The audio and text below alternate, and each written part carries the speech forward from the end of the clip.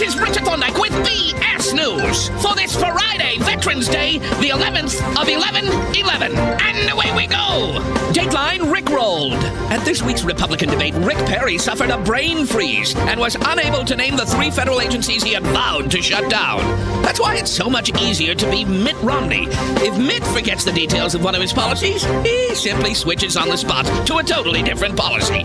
Flip-floppers are people too, my friend.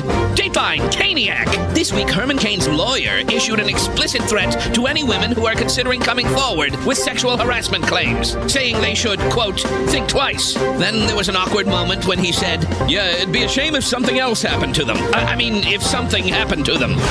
Randi Rhodes Show, little known fact. Herman Cain did very well with Godfather's Pizza, but his idea for Hyman Roth breadsticks, not so much. Smaller piece. Dateline Mississippi Learning. This week in Mississippi, voters rejected a law that would have given personhood to fertilized eggs. Calls to fertilized eggs for comment were not returned, leading many to conclude that voters probably made the right decision. Dateline Statuesque. When asked which president she would add to Mount Rushmore, Michelle Bachmann chose the unusual trio of Ronald Reagan, James Garfield, and Calvin Coolidge. Experts were a little surprised by her picks, mostly because she managed to name 3 people who actually were president.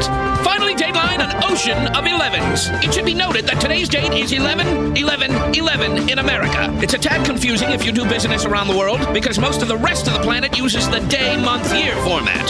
So remember there, it's 11/11/11. Special PS News Veterans Day greetings going out to United States Air Force veteran Randi Rhodes. Thank you for your service, goddess. No one can lift a star lifter like you. Richard Thorndike, PS News. Have a great weekend.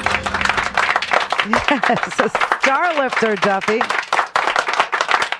And thank you, Duffy, too. Thank you very much. Duffy's dad, I don't know if you know this or not, but Duffy, who is the BS News guy, and all of our bits, he voices all of our, he's every character in every bit, all the time, every day, lost his dad in Vietnam. So Duffy is an amazing dude, too. So thank you, Duff. Love you. Love you, baby. Awesome dude. He's in Chicago, so he must be, working for Rahm Emanuel secretly.